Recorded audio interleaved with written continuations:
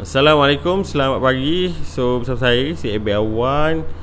So kita lihat harga gold kembali mendaki seperti yang kita forecast. Cumanya kita nak tengok exactly apa yang nak buat. Sama ada this one A, B dan C. I think this one is much better to explain. Okay, so this is memang tajam. Ini dah kita tengok wave 3. Okay, so kalau ini wave 3 ataupun kalau ini nak wave 1, tak masalah sebenarnya. Kalau ni jadi 1, 2, so ni kita buat ada 3.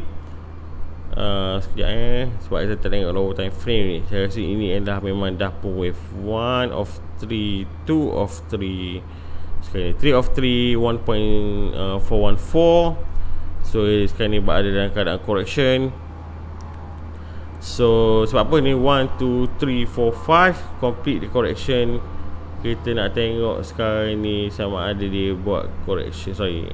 Dia buat correction untuk subwave 4. Okay, maybe 1850.8. Dan kita nak daki lagi ke atas lagi insyaAllah. So this one kita mark dia as maybe 1, 2, 3 kat sini.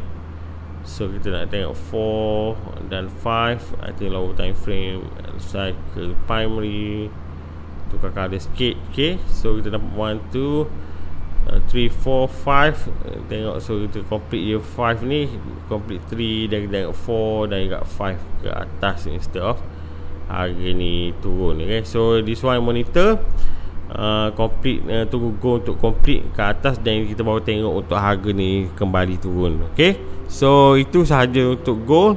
Kita jumpa lagi dalam video InsyaAllah. Assalamualaikum.